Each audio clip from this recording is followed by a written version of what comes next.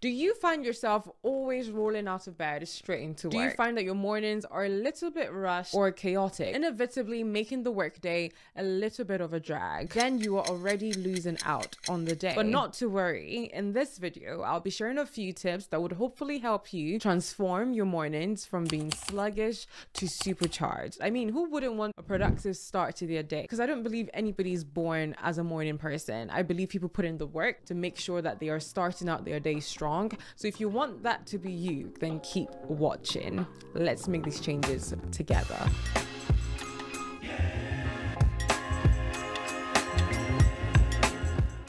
Now, we all talk about the morning routine, but you can't talk about a morning routine, a good and productive morning routine, without talking about a great evening routine. It all starts from the evening. From the evening time, if you're not going to sleep early, forget waking up early. If you're not going to get things done in the evening after work, forget having a productive morning routine, because those things are waiting for you in the morning unless you're going to leave them for another evening. So having a well-managed evening routine is so imperative in the results of your morning routine. The same way you're going to plan on a morning routine, you have to kind of structure your evenings so that you get things done and you go to bed on time. Early to bed, early to rise. Our parents did not lie. Our parents and our teachers indeed had wisdom in what they were saying. Try and get 7 to 8 hours of sleep as much as you can. So when you consider 7 to 8 hours of sleep and the time you need to do some other things, your evenings have to be intentional. So you don't want to spend your evenings just scrolling or just chatting away or just watching TV and expect to have a great morning routine. We need to tackle the evening, and then once we tackle the evening, we come back to using that to ease into our mornings. So once you've identified how to be more productive in your evenings to help your mornings better and to help you sleep earlier, the second thing you want to do is identify the activities that you want to do in the morning. And this varies person on person. Obviously, you get the typical exercise, meditate for some, but for others, certain things are just not there. You want to make it your personal morning routine, and this can always evolve, this can always change, but what do you want in your mornings? So for example, some people go for a run. Personally, I just can't do that before work at this stage in my life, so I'm not going to put that activity in my morning. There are certain activities that I know based on what would make me feel productive by the time I start work, where I'm not feeling like, oh, I've just done work today. I identify those activities, I look at what is possible for my morning. So if you start work at 6 a.m., unless you're going to wake up at 3 a.m., there's only so much you can do in the morning. Jam packing so many things in there probably isn't wise. You want to be honest with yourself as to, okay, this is what I want my ideal morning to look like. These are the things I would love to get done before work. Now, on a non-work day, it can look different because you might have a longer morning, but I'm talking about starting work in the morning, 9 a.m., 10 a.m., whenever you start. What would you like to get done between the time you wake up and the time you go to work, aside from just sleeping? Now, when you pick these things, don't make it too much. Again, you don't have all the time in the world before work. You just want to pick a couple, 3 things, 4 things, 2 things, even however much you want to. You might start small and then gradually build it up based on the time that you have, and stick to those things. Now, once you've done that, which is our number 2, we move on to our number 3, which is identifying how much you want to spend on these things as well. Me, for example, my mornings, I love to read in the mornings just because it's nice and quiet. Now, can I spend 2 hours reading? Probably not. Do I want to do 5 minutes reading? I probably wouldn't feel like I've done much if I do 5 minutes reading, but you can start with 5 minutes. So you want to identify what's your ideal time for each activity that you've identified that you want to do in the morning. So if you're going to go to the gym, how long is ideal for you to spend in the gym? How long is ideal for you to spend reading? How long is ideal for you to spend praying, to spend just in your quiet time? You need to then highlight the ideal timing for what you want and then total that to see if it would equate to how long you have in your mornings, if that makes sense. So if I put an hour for every activity that I want to do, and it all totals to be 4 hours based on 4 activities, if I start work at 9 o'clock, 4 hours before 9, I have to be up at 5. Now, when we're doing this math or this quick summary, it has to also include your commute time to work as well. So this is why it all has to be personal to you, because for some people their commute time is 5 minutes, some people it's 10 minutes, some people is 2 hours, some people it's an hour. So if you have 2 hours commute time, then you probably can only get one thing done in the morning, which is fine. You just know on how to build on that and how you want that to evolve over time based on your personal goals and all of that. So this is why this activity is super important, so that you know what you actually want. We're not cutting down time yet. Now we're just at the stage of, we have firstly managed our evening routine better to help us sleep early and to not have too much to do in the morning, like washing dishes. Personally for me, I usually pack my lunch in the morning, but I find that if I do that in the evening, it just saves me doing that in the morning. I could just go to the fridge and pick that up and pack it. So things like that, when you manage that well in your evenings and you sleep well, then you have a better morning routine. Then we identify the types of activities that we believe would make us feel like we've been productive before work. What would we want to do before work? Now, we're not trying to say this is absolutely impossible. We want to identify what we would love to do first and not give ourselves any limiting beliefs before empowering ourselves to actually go for it and try it. So when you list out these things and you actually say, okay, this is what is possible, this is not what is possible. And with those activities that you've listed, one thing that would help is to identify, how long do I ideally want to spend on these things? What fraction of that can I spend doing that in the morning, and I'll do the rest in the evening if your evening routine allows. Now, when you see all of that, you then realistically, with your total number of hours or minutes, you then realize that actually I don't have all that time in the world in the morning. So maybe rather than doing 1 hour of reading, I'm going to make it 30 minutes of reading.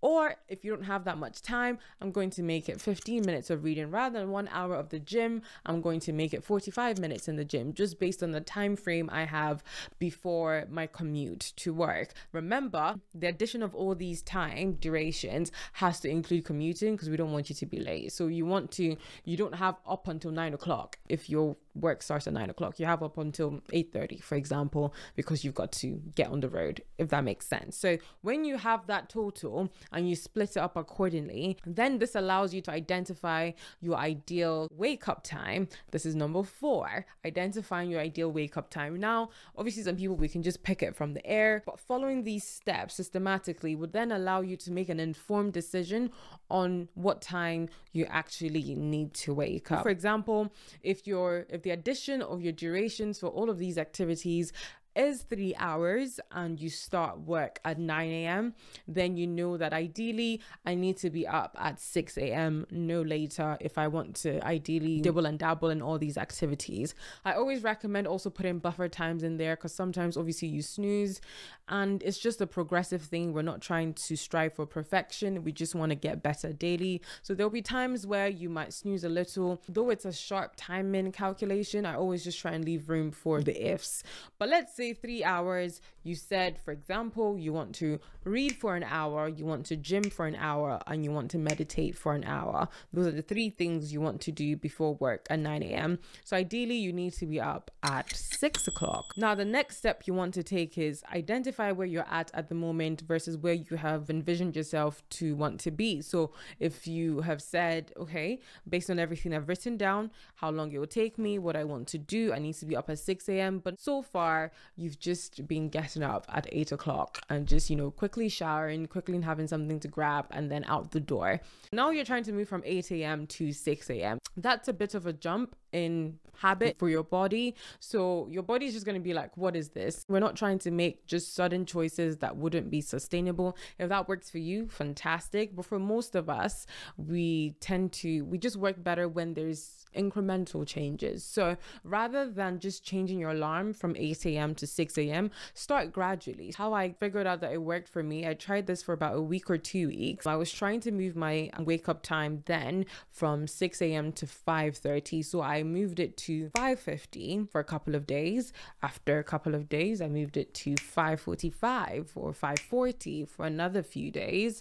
After that, I moved it to 5:35. At a point, I was struggling with that 5:35. But when you give yourself time to kind of marinate in each installment, should I say, it's better for your body to manage. So if you are 8 a.m. and you're trying to get to 6 a.m., maybe give yourself a time frame. I don't know. Some people might want to challenge themselves and do it in a week, but I recommend maybe giving yourself a couple of days with each time change. So let's say you want to move it every 15 minutes, every 30 minutes, every 10 or 5 minutes. 5 minutes is going to take you a while.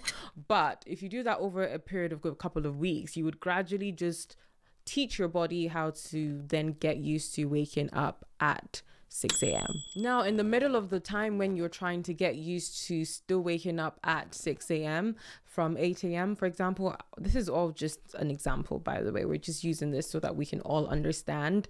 Obviously, if you wake up at 7 a.m. and you've calculated that you needed 3 hours before work, you don't have enough time. You just have to give yourself grace in those times where you're still learning on how to hit that goal. So you modify your times ideally. So let's say if you set it for, like we said, an hour for each thing, and if you wake up at 7, rather than beating yourself up until you're able to reach 6 o'clock, just say, okay, today I only have 2 hours now, so we're just going to cut out some time from each segment, and rather than doing an hour at the gym, I'm only going to do 30 minutes of exercise. Rather than doing an hour of reading, I'm only going to do 15 minutes today based on the time of God. And that would allow you to give yourself grace and just celebrate progress rather than striving for just perfection, where you then knock yourself down and then you don't do anything. So that's how you kind of modify it till you reach your absolute goal. Now, number 5, another thing I would recommend is to actually write this routine down. So when you've established your activities, your timings, your wake time, you want to write it down by timing. So I have it written down in my notes app, and I know this is my ideal flow of my morning routine, just so I can keep seeing it, I can keep getting used to it. And sometimes it just takes away that mental thinking of what am I meant to do next. And then what that allows me to do is also schedule it in. So I have alarms. I love a good alarm, even if they're annoying. They annoy most of the people around me. But when I have it written down according to timings, based on the flow I want my morning to run, I put it in. So for example, I am to read by 8 o'clock to have a good 30 minutes for reading. I have an alarm set 8 a.m. read. So in the mornings, I have like a good 3-4 alarms based on the activities I want to get done in the morning. So that's a great way to also help you help yourself. Hallelujah. Number 6 is to keep it simple. When I say keep it simple, again, we're not trying to overcrowd our mornings. You're just waking up. You're just trying to make sure that you're having a productive start to the day and ensuring that you're going to work feeling energized, feeling productive, feeling like you've poured into yourself before you've poured into another business. You want to keep it simple but effective. I keep my outfit simple. I keep my breakfast simple. So I kind of also plan my breakfast mentally or write it down at the start of the week, so I know what I'm having. I'm not trying to rack my brain as to what would I have for breakfast today. So I'm just going straight to get that thing done, that food made, that outfit picked, that activity done, because you're not trying to pick from a huge collective of what shall I do today. That takes up mental space. Number 7, I still need to learn from this. We're all in this boat,